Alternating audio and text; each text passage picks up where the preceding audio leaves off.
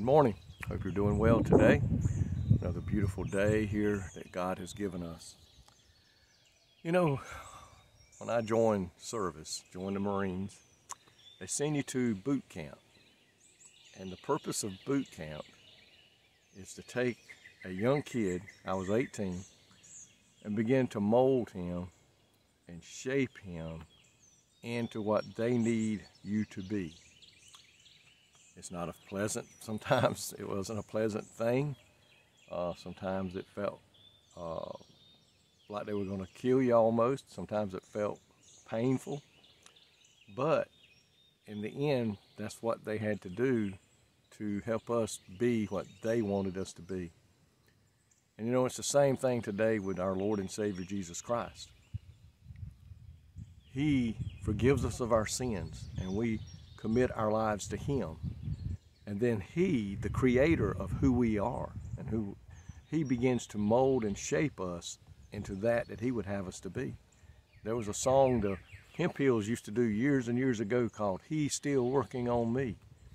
And you know what, folks? He'll still be working on us until we get to heaven. But I want to read to you today Jeremiah chapter 18 and first 4 verses. The word which came to Jeremiah from the Lord, saying, Arise and go down to the potter's house. There I will cause you to hear my words.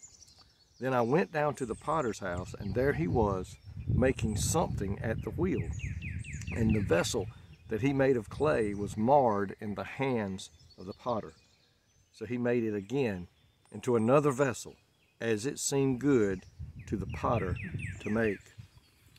There's several scriptures in the Bible where it refers to us being the clay and God being the potter, who begins to mold and shape us into that He wants us to be. He is conforming us to the image of Jesus Christ. He is taking the world off of us. We came to Him, we were in sin, the world had marked us, the world had marred us, and what He begins to do when we asked Him to come into our lives, He begins to take us and mold us to get that part of the world off of us and to bring in the righteousness, to bring in the image of Jesus Christ that He wants into us. And we sometimes, we don't like the process. And sometimes, you know, maybe we fail Him and a piece of us breaks off or a lump develops in that clay. And when it does, He's got to work it out. And as long as we'll leave ourselves in the hands of the potter, our Lord and Savior, He will mold us into that He would have us to be. It works better, the process does, when we surrender completely to Him. We say, Lord, here I am. Make me into what You would have me to be, that I may be successful in my relationship with You and in the work that You would have me to do for You. So today we must realize that He is the potter, you and I are the clay. The more we surrender to Him, the more freely He can work on us and in us to make us what He would have us to be. I sing a song that I've been singing now for years. He didn't throw the clay away. When that little lump comes up because we've made a mistake in sin, when that little crack develops because we fail, He doesn't throw us away like the world will do. The world will use you up. And the moment you maybe make a mistake and get in trouble, they throw you away, but the Lord will not do that. He just reshapes us and begins to work on us again. And I'm so thankful for that. I know myself, I have given Him many opportunities that He could have said, that's it, and throw it away. But I'm so thankful today that the potter loves the clay, the potter knows the clay, and the potter takes us and molds us into that He would have us to be. God, I thank You for that today.